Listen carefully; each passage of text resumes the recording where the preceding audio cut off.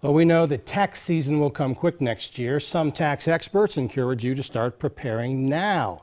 There's a few things, if you do them right now, can keep you out of the office for hours.